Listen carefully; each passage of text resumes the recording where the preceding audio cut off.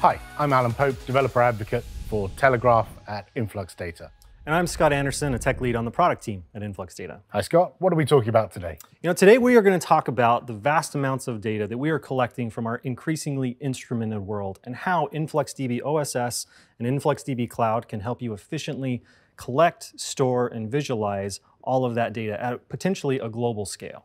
Potentially global scale. What kind of infrastructure does that require? When you get down to it, it's really pretty simple. What you can do is deploy InfluxDB OSS on or near the edge. And when I say the edge, I just mean where the data is being collected.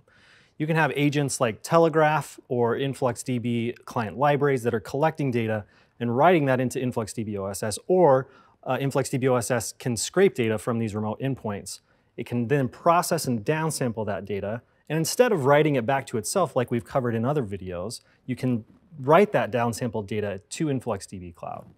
Why do the processing at the edge? Why not just send all the data to InfluxDB Cloud? Yeah, that's a great question, and there's a few reasons why. I think the first is really about efficiency. When you process the data, the raw high-precision data in InfluxDB OSS, it's all localized, and there's not as much of it because it's only processing the data that it's collected from nearby sources. If you were to push that data into InfluxDB Cloud in its raw, unprocessed state, you're then collecting data from multiple sources and trying to process all of that in a single InfluxDB Cloud instance, which is a heavy load.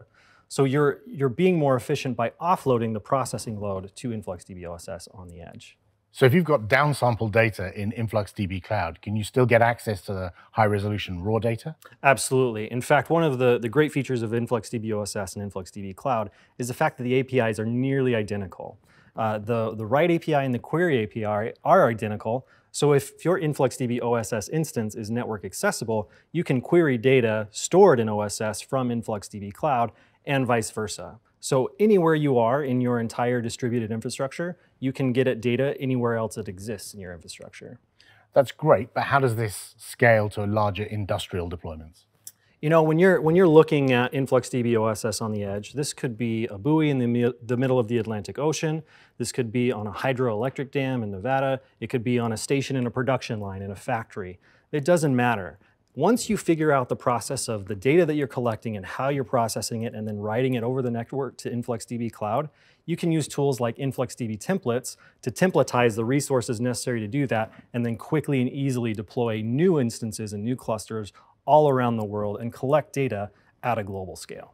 That's awesome. Do we have any documentation to support this? We do. We have blueprints that outline this infrastructure. We have documentation that walks you through each of the steps necessary to set this up.